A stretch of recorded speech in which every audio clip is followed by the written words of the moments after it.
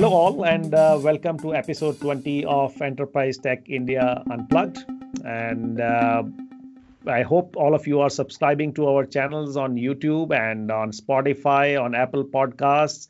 And if you don't know how to subscribe, please go to etiunplugged.in/subscribe and you will figure out how to subscribe to our podcast.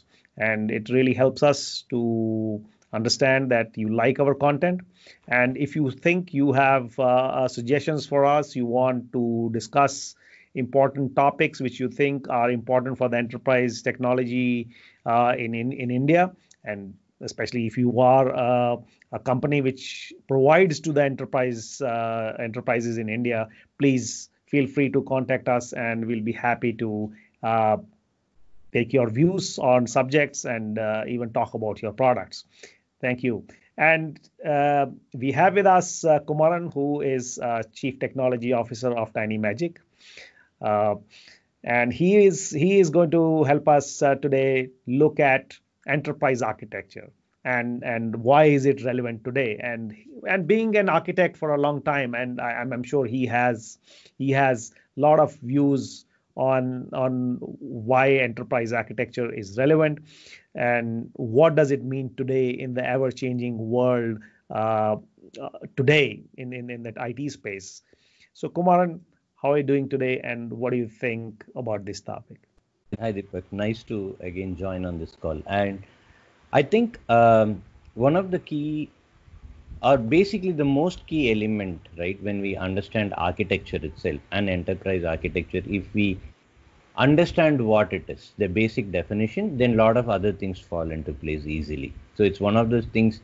Yeah, I will err on the side of making it more simple than more complex. Okay, so I would actually say let's make the mistake of making it a little simple so that people can understand it and practicing it, than to be very detailed and making it hard for people even to move. So I would actually say architecture is a strategy to implement or execute a vision. At a bare minimal level, it is a technology strategy to implement a particular solution or land it or give value to the customer. Now, if I say if that is the technology strategy, I would say enterprise architecture is about the strategy to execute the success of a business. Okay. So if somebody asks me, what is enterprise architecture? Do I need enterprise architecture in my company? Do I need an enterprise architecture? Replace that question with, do I need a strategy to win? Does my company needs to have strategy? Okay, do I need to have a specialist who will know how to strategize and execute the strategy? If the answer is yes, of course you need enterprise architecture and you need an enterprise architect. So what have you seen? Means since you've been working with the small, medium, and even large companies who work in various areas, and what have you seen actually is the value being prescribed to enterprise architecture? Are the Indian companies really focusing on that, or they think this is just part of application architecture, which just somebody needs to do it? Okay, so from my experience, I'll stick my neck out there and then say we are horribly immature. Okay, so there's hardly any company which has a enterprise architecture team or an enterprise architected role. Okay, somebody who's kind of going to play that. We don't even have that. Okay. Now let's compare that to some company in Europe or US, right? There are a lot more companies which have enterprise architecture groups and enterprise architects. Now, is that group and that enterprise architects are doing their job perfectly well? Not exactly, but they have much more ahead in the game. Okay. So we haven't even reached that level where conventional companies actually define an enterprise architecture group and have a title of their job. So when I'm talking, it should be explicit. You are an enterprise architect, right? It cannot be VP, something like that. Your title is enterprise architect, and that is what your role and responsibility is. And it becomes very clear. And very few companies have got that. Even within services companies, we say there's an enterprise architect, but it is not there on the GAL or on the role or this thing, right? It's not an explicit yeah. So why am I being little anal about that? That's because I think that becomes the clear responsibility. I'm an associate director, but I do enterprise architecture. It dilutes that role, right? You cannot. Yeah. So what you're saying is that it should be explicit. It should be very clear of why you are being designated as an enterprise architect and why you exist in the company. It's like an equivalent of telling I will call everybody employee. Oh, he's an employee, but he plays the role of a vice president. Right. He's also an employee, but he plays the role of a CEO. I mean, why don't we do that? We don't do that because we want them to know what they are doing. We want others to know what they are going to talk and ask like that. So I think that's one of the, and I think that is a clear indicator of, I would say, how mature an org is. So how do they actually do it? If they don't have, if we don't have the maturity, if we don't have this concept of enterprise architecture embedded in these companies, what are they really doing actually? What are they really doing? Do you want to bring the mic closer to your mouth? Okay. Yeah. Is that better? Yeah, it's better. Yeah. Okay. So I think what they are doing is they are taking, yes, of course, they are definitely dealing with important things and long-term things. But what happens is it kind of becomes reactive in nature. The strategy becomes more reactive in nature than proactive. So interestingly, the strategy itself is a tactic. So they are not considering long-term things. They're just saying, let me solve this problem and somebody just get it solved. Okay, it's not as simple as that, Deepak. I think it's what happens is when you go higher up the chain, right? Next 3 years or 2 years itself looks long term. Okay, but that next 3-year idea came because of a tactical input. What I mean is, like, let's say there is let's take a FMCG company, okay, and they are finding that today the agents or the brokers or the forwarders are not able to get inventory on time and they are getting a complaint. Okay, so the IT department says, I'm going to make a inventory management solution, and I'm looking at the next 3 years so that we can manage inventory. Okay, fine. So that is kind of long term only. Okay, so that's good. They're doing that. But do you even need freight forwarders 3 years from now with the industry changing?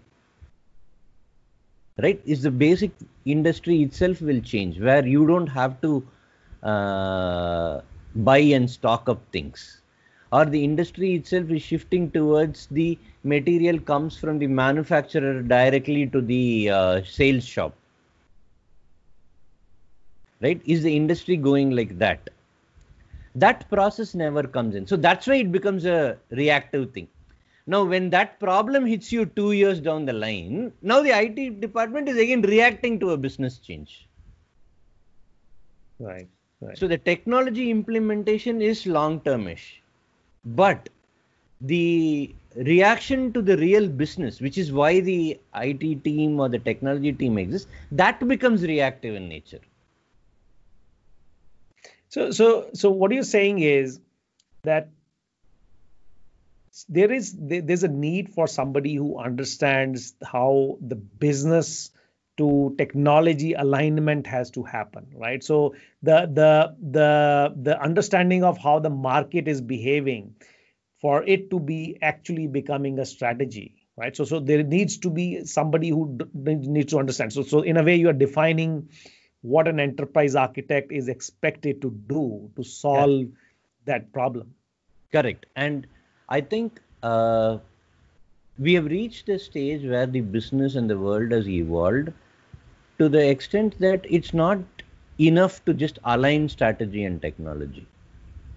You need to go a step further, and you need to be able to influence the strategy of the organization itself, the business strategy. Because today, I don't think there is any company which can actually say technology doesn't matter. Right. Any new age company you take in any field, they need to have technology as a key component. It's like having a good sales guy on your team. It's important to have good sales guy. They makes a lot of difference between a success or a failure of a company. Great product, great thing, but no good sales guy, you're dead. Right? Right. Similarly, great vision, great product, but no smart, proactive technology, you're dead. It is not a good to have. It is, I mean, when I say good to have, I'm telling having technology as a strategy driver is not a good to have. Technology becomes a key component of that. Hence, it cannot be reactive. Right. Right. So that's the difference. As you said, alignment is one, plus the tech should be able to drive. So, for example, the CTO or the CIO organization should be a key member in the strategy discussion of the CEO or the shareholders. Okay. So what do you actually suggest that you see? Since we already established that the the companies in India are not even paying attention to this aspect of technology strategy in the sense where you have at least a designated person focusing on technology strategy for the long term or medium term, let's say 3 years or so, right? 3 to 5 years. Is there even a view of technology? So what do you suggest as a first step which these companies can start looking at? Or let us begin there. What is the question they should ask, whether are they doing it or they are not doing it? How suppose I have let's say I'm the CIO of a medium sized organization, and I need to figure out, am I really doing it? I have somebody who I call as enterprise architect, but am I really doing enterprise architecture? What is the question you would ask them? Okay. So I think you start with something very simple, okay, not make it complicated. Is there somebody in my team, like let's say I'm the CIO, right? I have to ask the question: is there somebody in the team who can actually tell the CEO on how he is going to meet his commitment to the stakeholders over the next 3 years? Right? And how is he going to help the CEO handle the market risks? Can somebody in my team even take what is existing, whatever the CEO has told, and make a simple Excel? These are the commitments made by the CEO to the stakeholders. And these are the things happening on the technology front to help them. A simple 2-column matrix. Do I have one person in my team who can do this? Okay. I think that is a very excellent summary of the output. I really like the concept which you're putting forward. Is this is the output of that person, right? This is what we want the person to show to the top leadership, right? Go ahead. Correct. So once that is done, then you kind of keep extending the columns. Then you kind of take the OKR kind of a route, right? This quarter we are doing this month we are doing this, right? So then once if this is done well, at least you're completely aligned with the strategy of the organization and the technology strategy, which means that Excel document is enterprise architecture happening at a very rudimentary level. And the person making that Excel is an enterprise architect. Okay. So this is actually, I think this is a very good start from for people to actually look at whether they have somebody like this, or whether they have a structure or a simple document which shows that. And a side comment, right? There are very well defined frameworks, like there is a IT ABOK 3 from International Association of Software Architects, ISA Global. There is a Zachman framework. There is a TOGAF framework from OpenStand. They would be very hard as a first step. Okay. But sometime down the line, the organizations can pick up one of these frameworks to become better. But this would be a step one. A very simple question which can be asked, and it can be answered in a day or two. You don't need too much of research. So what happens if people are confused to ask even these questions? So what is your guidance to so let's say a company doesn't really have an enterprise architect. They have some architects, but they don't really have enterprise architects. Is it still possible for them to really do this exercise? Yeah, definitely. And one of the advantages is you don't need a technical Rambo to become an enterprise architect. Okay, so you need an enterprise architect is somebody who understands technology, why a technology exists, what problem it solves. He doesn't need to know how it works. Okay, so a person with that quality, who's comfortable with technology, why it exists, what problem it solves, is a great candidate for that. And all that person has to do, easier said than done, of course, but all that person has to do is sit down and look at probably the annual report or the CEO's address and write down what are all the priorities of the CEO for the next things. Get it confirmed with the CEO or somebody from the CEO's office and fill the second column by looking at your internal teams and the projects and the initiative that's running. So in fact, it's kind of a lot more easier than we think it is. I think that's a very important point which you've made, is that people tend to get lost in the complexity and get lost in the technology part of it, and they forget about why they are doing this exercise in the first place. What is the end result? And the approach which you have provided them is go from outside in, then inside out. Then rather than looking at technology and then looking at what value you are going to provide to business, you start with what the business really needs, and then you bring it into what technology is really providing, and look at that columns on the right side and say what are the gaps we have in to make sure that CEO's vision is actually realized. Right, correct. Right. Okay. I think this is a very succinct summary of what an enterprise architect is expected to do, and why it is important for enterprises today to have enterprise architects and to build this vision of how technology is going to solve their problems, or at least satisfy the stakeholders who have invested in the technology. So thank you, Kumaran. I think this is a very important topic, and we'll go deeper into it some point in the future, where we look at some of the enterprise architecture approaches, and at some point maybe we'll talk about this certain frameworks which are available, and why enterprises should look at some of those frameworks. So thank you for this, and this is a very good discussion, and hope all of you enjoy this discussion and learn something from it. Even if you don't have any idea of enterprise architecture, I think you got somewhere out of this discussion. So thank you, and see you next time. And please do subscribe.